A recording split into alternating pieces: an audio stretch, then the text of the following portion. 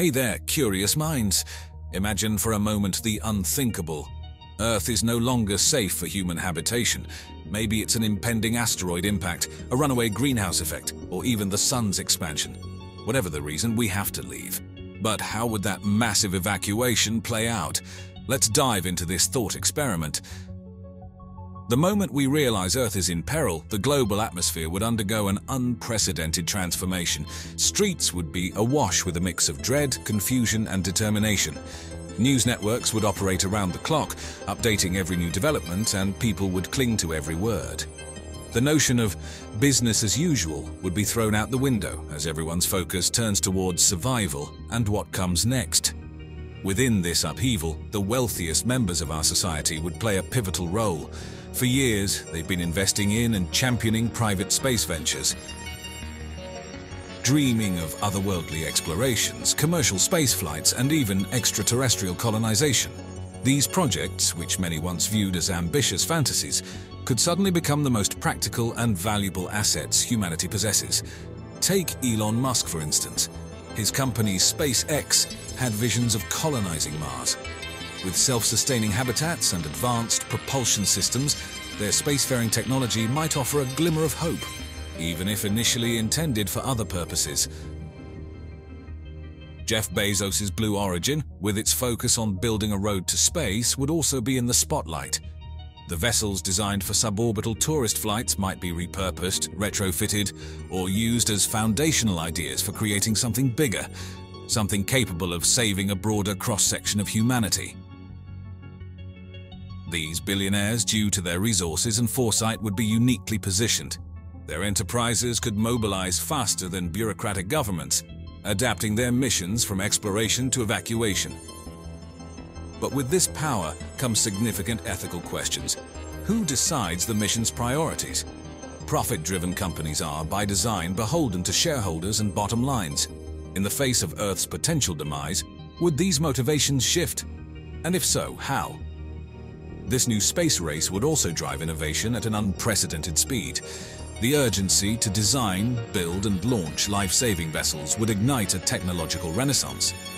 Companies would collaborate, sharing knowledge and expertise, pushing boundaries in propulsion, life support systems, and sustainable habitats. In a race against time, every second counts, and the collaborative spirit of humanity might shine its brightest. Led by those with the means to make a difference. The announcement of an imminent threat to Earth, forcing a mass evacuation, would undoubtedly trigger a multifaceted response from governments worldwide. This mammoth task would test the mettle of leaders and institutions, revealing both the strengths and frailties of human governance. Historically, crises of global magnitude have sometimes led to unprecedented cooperation between nations. While political differences, territorial disputes, and economic competitions have often fragmented our world, the sheer scale of this evacuation might push nations towards collaboration. Emergency summits could be convened, pooling together the brightest minds, resources, and technologies. One of the foremost challenges would be the allocation of resources. Which country contributes what? Space programs such as NASA, ESA, Roscosmos, CNSA, and ISRO would possibly need to coordinate their efforts. This could involve sharing research, technological innovations, and manpower to accelerate the development and construction of evacuation vessels. Arguably, the most contentious aspect would be deciding who gets to board these ships. Would it be a meritocratic selection based on skills and expertise needed for the new world? Or would a more egalitarian approach be adopted, perhaps a lottery system ensuring a fair chance for all? Balancing these choices would be a moral, social, and logistical tightrope. Maintaining public order would be vital. Governments would need to establish clear, transparent communication channels, updating citizens about progress, plans, and any changes. Fostering a sense of unity and purpose, while managing panic and fear, would be a daily endeavor. While the primary goal would be survival, governments would also be cognizant of the need to preserve the rich tapestry of human culture and knowledge. This could involve creating digital archives of art, literature, history, and science. Every nation might contribute, ensuring a holistic representation of human civilization as we know it. Traditional economic models and currencies could face obsolescence in light of the impending exodus. New systems might be drafted, prioritizing resource sharing, barter, or even a unified global currency designed for the unique requirements of life aboard the ships and beyond. With the global stakes so high, ensuring law and order would be paramount. International security forces could be formed to safeguard construction sites, technology hubs, and embarkation points. They'd also be responsible for mediating conflicts, both at national borders and within the confines of the evacuation ships. In the face of such an imminent and immense challenge, the design and construction of life-sustaining spaceships would have to prioritize efficiency, functionality, and rapid deployment. Building a spacecraft is no easy feat under regular circumstances, but under these conditions, conventional methodologies would need to be revisited and adapted. Central to the design would be sustainability. The spacecraft would be home to its inhabitants for an indeterminate amount of time. As such, closed-loop life support systems would become crucial. This means systems that can regenerate resources, recycling air, water, and even waste. Imagine large hydroponic sections, where plants are grown not just for sustenance, but also for the psychological benefits they bring in a confined, sterile environment. Spaceships would need to be modular in design. Modularity implies building sections or components separately, which can then be combined with ease like pieces of a puzzle. This would not only expedite construction, but also allow for adaptability. Depending on the mission or the number of passengers, these modules could be customized for specific needs, be it medical facilities, food production, or recreational areas. Construction would likely shift to an orbital setting. Building in space eliminates many of the challenges posed by Earth's gravity. Massive structures, which would be impossible to launch from Earth due to their size and weight, could be constructed in space. Moreover, the use of materials sourced from space itself, like asteroids, might become a feasible and necessary approach. This would reduce the need to lift heavy payloads from Earth's surface, saving time and resources. Energy efficiency would be another cornerstone. Given the long durations these crafts might spend in space, they'd need robust and renewable energy sources. Solar panels, spread out like vast wings, might gather energy from the sun, while innovative nuclear propulsion systems could offer greater travel speeds and efficient energy usage. Another challenge would be shielding. Space is not friendly to human life. It's filled with radiation, micrometeors, and extreme temperatures. Therefore, the outer layers of these crafts would need to be tough, providing protection while also incorporating materials or designs that can deflect or absorb harmful radiation. In the grand arena of space, every square inch of the ship would need a purpose. No longer dominated by aesthetics, design would bend towards practicality and survival. But within this, there would be an acknowledgement of human needs. Spaces to socialize, to find solitude, to maintain mental well-being.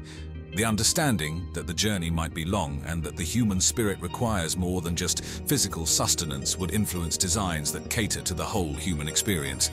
As the shimmering blue orb of Earth recedes into the cosmic background and the vastness of space becomes the daily view, life aboard these evacuation spacecraft would represent one of the most profound shifts in human existence. A life untethered from our ancestral home with the cold vacuum of space just beyond the walls is a reality that would demand adaptability, resilience, and innovation. Aboard the ship, the passage of days might become less defined by the rise and set of the sun and more by artificial markers. The concept of a 24-hour day might no longer be relevant, leading to the establishment of new routines and schedules. Ensuring a structured environment could be key to psychological well-being.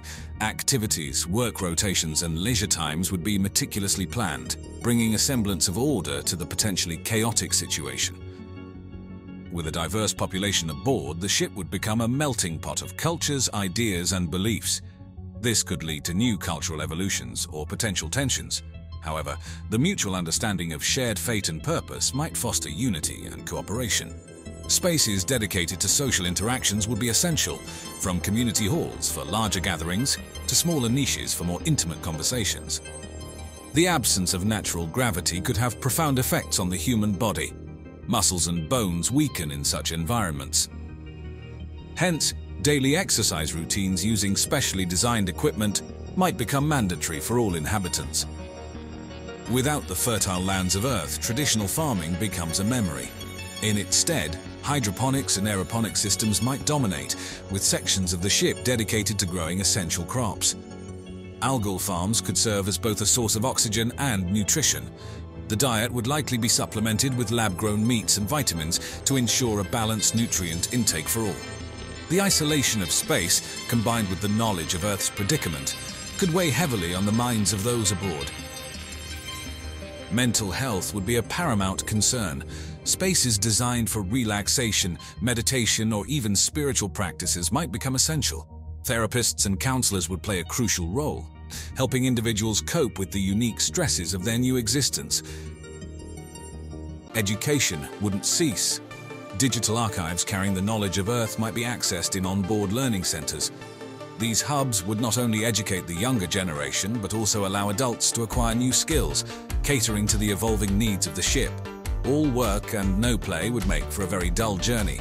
Recreational areas for games, arts, music, and other forms of entertainment would provide crucial respite from the daily routines.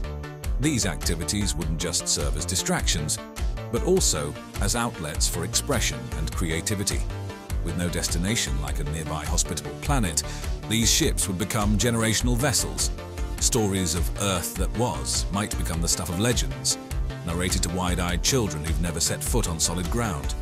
Over time, cultures aboard each ship would evolve, leading to a diverse array of human subcultures, each shaped by their unique shipboard experiences. And as always, thanks for watching.